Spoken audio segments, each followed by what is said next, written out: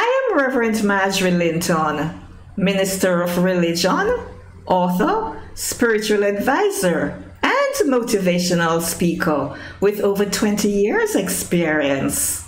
Welcome to my podcast, Healing Thoughts Today, where I share workable views for healing and inspiration to empower you and lift your vision higher.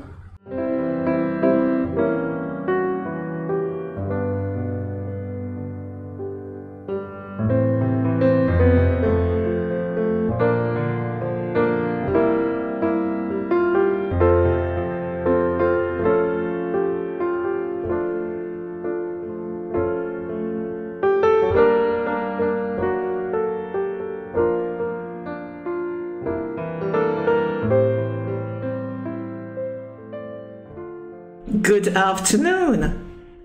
You have what it takes is the healing thought today. You are a child of God, made in the image and likeness of God. Your essence is of God. Therefore, you have what it takes, my friends. Do not trust the carnal mind, which tells you otherwise. Romans 8 verse 7 says, because the carnal mind is enmity against God, for it is not subject to the law of God, neither indeed can be. Amen. The carnal mind is what we all call the devil. It is your own adverse thoughts which do not serve you. It gives you every reason not to believe in your divine potential, but you have the power to stop it in its tracks. You have what it takes to deny the carnal mind and affirm all the good you desire, health of mind and body, and prosperity in affairs. Nothing is impossible with God, and nothing is impossible with you, because you are made in God's image and likeness. You have what it takes to create your reality. If you can think it, you can be it. The sky is the limit for you. Even when the storms of life assail you, you have what it takes to still the storm. When temptations come and you don't know where to turn, you have what it takes, my friends, to rise above adversity.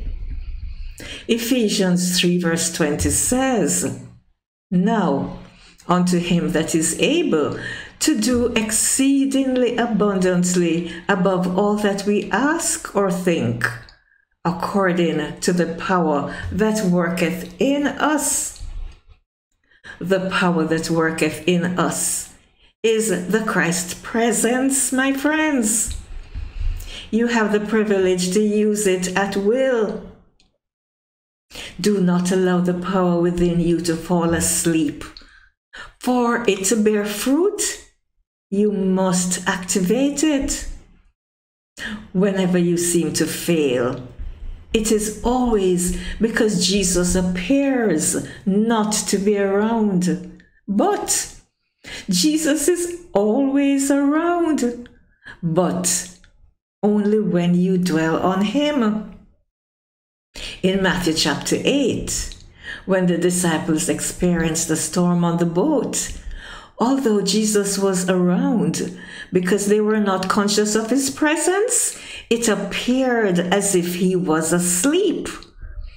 When in fear they called out to him to save them, he responded in Matthew 8:26, why are ye fearful, O ye of little faith? The thing is, my friends, Jesus is never asleep. He is always on call. All it takes is an awareness of his presence. When Lazarus died, Jesus was not around to prevent his death, but he told Martha in John 11 verse 40, didn't I tell you if you believe you would see the glory of God?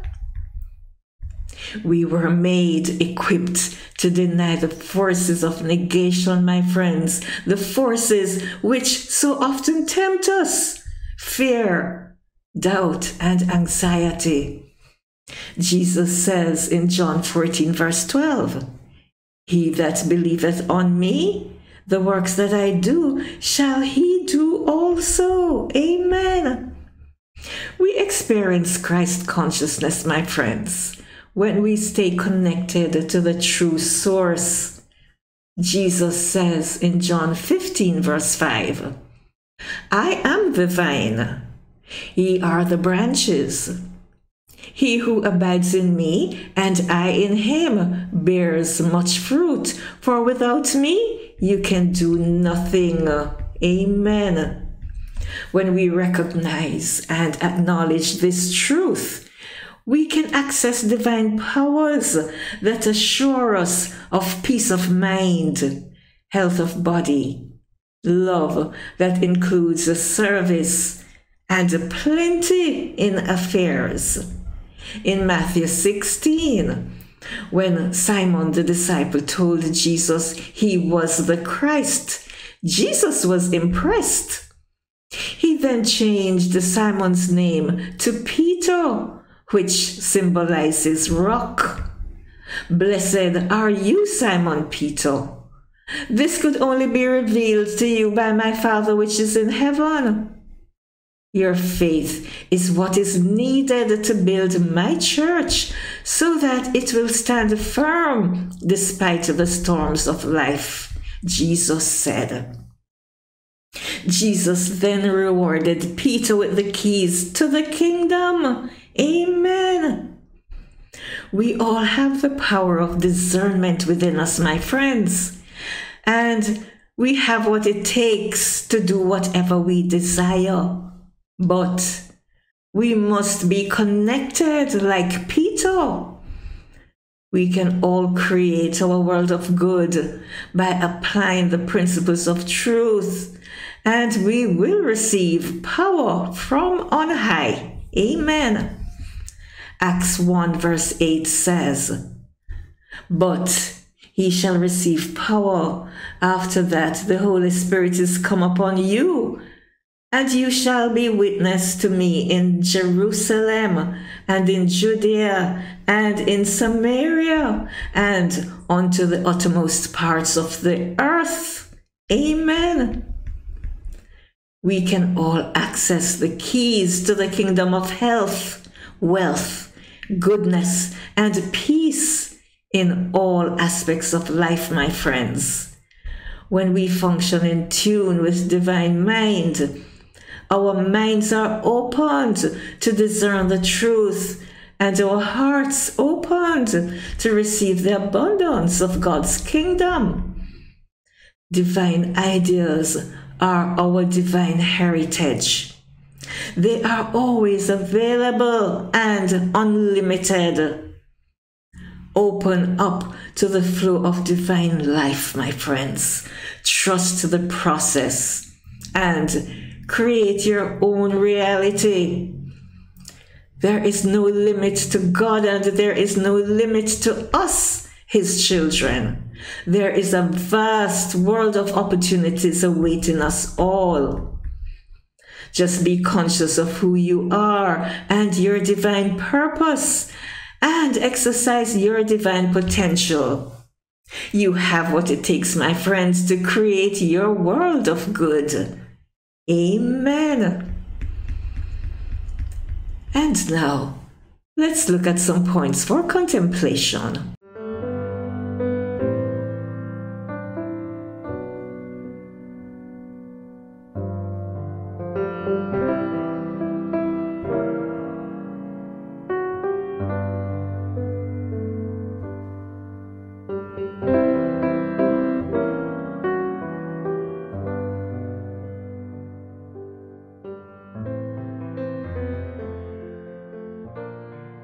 God is the only presence and the only power in your life and in the world. We are made in the image and likeness of God. Nothing is impossible with God, and nothing is impossible for us being His children. If you can think it, you can be it. The sky is the limit for you. We can all access the keys to the kingdom of health, wealth, goodness, and peace in all aspects of life. Even when the storms of life assail, we have what it takes to overcome. Our essence is of God. We are inherently good. When we function in tune with divine mind, we express qualities of divine love, peace, compassion, joy, and we make wise choices. We experience God through conscious awareness or through prayer and meditation. Divine ideas are our divine heritage. They are always available and unlimited. When our minds are in tune with divine mind, our minds are opened to discern the truth, and our hearts opened to receive the abundance of the kingdom of God. There is no limit to God, and there is no limit to us, His children. Amen. And now please join me for the call to action. I invite you, dear friends, to clear your mind of all unwanted thoughts and focus your attention on the one presence and one power, God, the good, omnipotent. Let the presence of God fill you and use you. In the silence of your soul, now experience the power of God's love. Support your healing by nurturing, accepting positive attitudes. All things are possible with God when you work with God. You are in control of your mind, beloved friends, and you always have a choice to create your life based on your perception and your belief. Whatever you believe will be your experience.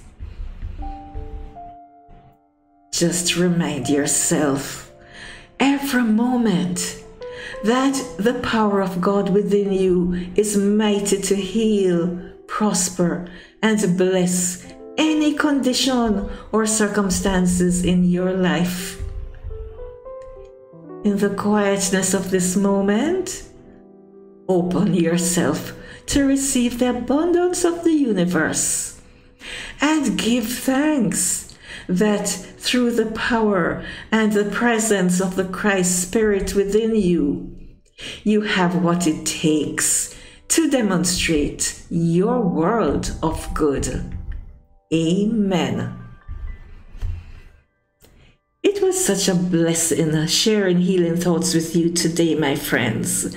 Please join me again next week, Friday, at the same time for another in the series, Healing Thoughts Today.